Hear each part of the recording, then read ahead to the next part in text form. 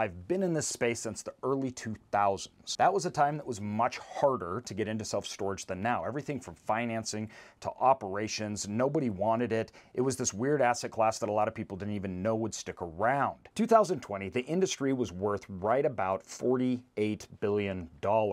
It's predicted that the industry will be worth around $65 billion in 2026. That's a 5.4% compounded annual growth rate. With that said, it offers a lot of opportunities now for people to get in, because still this industry is got roughly around 50,000+ storage facilities in the United States.